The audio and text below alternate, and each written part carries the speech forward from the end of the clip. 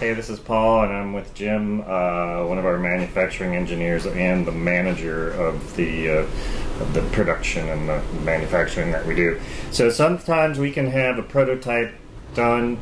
I can have an idea in the morning, and we can have a working prototype done in the evening, and that's pretty exciting. The Klamper did not go like that. That took 3 years. I did make this. This probably took about a month altogether. I made this by hand, and it didn't work for crap, but there was some usable ideas in it. And then what happens next is I will hand off the drawings to Jim, and Jim will come up with, he'll do some design work on it, and he'll come up with something like this, and then I'll say, about every 2 months on this project, I'd say, Jim, all that work you did, we got to throw it in the garbage can because I got another tiny little detail, which means we have to redesign the whole thing. And Jim, what's the story on this one? So anyway, this is the first prototype we made on the CNC machines.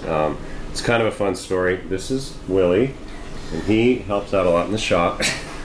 Anyway, Paul, he started with this. We put it on a bike. It didn't really stop a bike, but we had enough to go on, and so I started drawing all this stuff up and modeling it, and so we made, this is I think 7 pieces that we make on the CNC, and so this is the very first prototype that we did on the CNC, and as you can see, it's very similar to the final one that we sell today. But you can also tell that it's really blocky and bulky, and it's heavy, and it just isn't aesthetically that pleasing. And so that's where Paul comes in. Is I'll put one on, he'll put one on a bike, he'll ride it, and sometimes it works great, sometimes it doesn't work so great.